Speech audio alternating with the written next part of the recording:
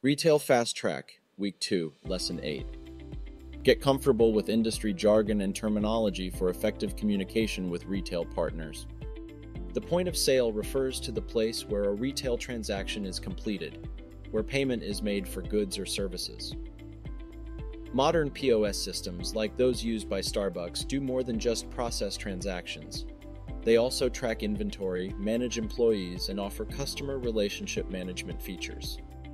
A planogram is a visual plan that shows how and where specific retail products should be placed on retail shelves or displays to increase customer purchases. Retailers like Target use detailed planograms to maximize shelf impact and sales. An end cap is a display for a product placed at the end of an aisle. It's a prime retail space as it attracts customer attention. Stores like Walmart strategically use end caps for promotional or high-margin items.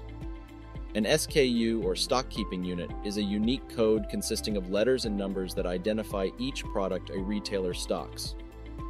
It helps retailers track inventory and sales.